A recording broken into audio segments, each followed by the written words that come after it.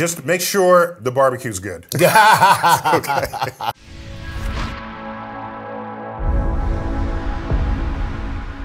Where are you all going to watch this beautiful event? I will be in South Carolina, where there is some great barbecue. Would you mind meeting me there for a beer? I looked at so we already discussed the fact that you're not going. You're in a secret, super secret location. I'm a super government secret spot. Right. Joe, I think South Carolina has like the least positive weather prospects of the entire trek. Is that correct? Yeah, unfortunately, places that are near to the Atlantic coast are subjected to a number of things. And if you've ever been down in South Carolina in August, you know, number one, it's hazy. Number two, it tends to be rather humid.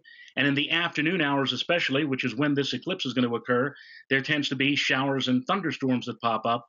So it's not the best place to be, but still, even if you see a total eclipse of the sun and it happens to be cloudy, and that has happened to me once out of the 11 times that I've seen total eclipses, it's still a very, very dramatic sight to see. Of course, you don't want to be deprived of a view of the beautiful corona, the outer atmosphere of the sun that appears during totality.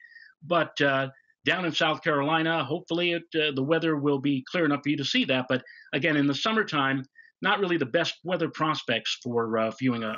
Okay, so Judy, just make sure the barbecue's good. Okay.